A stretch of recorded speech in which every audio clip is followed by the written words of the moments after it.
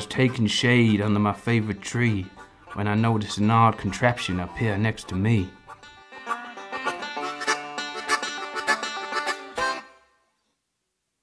I moseyed on over, take a closer look. It wasn't like anything I'd seen in no book. There was a strange gust, and my Stetson took off. I watched as it rose, then disappeared up aloft.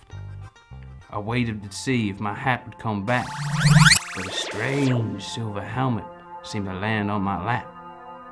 I thought I heard this helmet say, "Ron," and it started to whisper, "Try me on, try me on." An alien feeling, a spectrum color fusion, time and space, the infinite illusion.